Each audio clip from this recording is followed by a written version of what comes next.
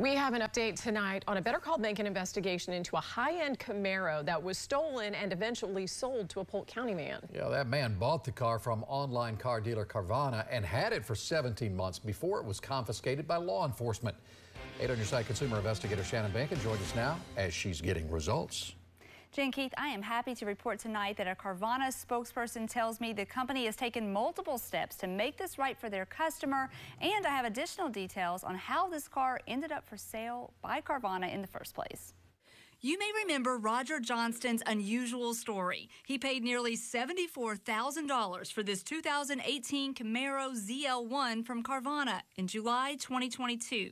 17 months later, when he tried to sell the car to another dealer, that dealer discovered the car had been reported stolen. And that's the VIN on the car. So somebody switched out this VIN. Yeah, so they pulled the windshield out, scraped the old one off, and put a new one on there. This VIN is fake. Correct. Doesn't even exist. Right. The vehicle identification number, or VIN, shown on the windshield and inside the driver's door didn't match another VIN found under the hood. Roger called me for help, saying Carvana wasn't making things right and he was stuck with a car payment, even though the Polk County Sheriff's Office confiscated the car. A Carvana spokesperson tells me here's what's been done since my report. Carvana has issued a full refund, including the original down payment and all monthly payments made. The remaining loan balance has been paid by Carvana, and the dealer provided Roger with additional compensation for his time and trouble.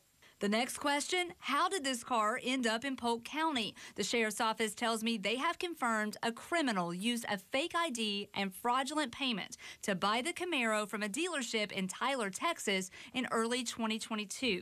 The VIN was manipulated and then the car was sold to Carvana. What is still a mystery is how this car was registered with a VIN that never actually existed.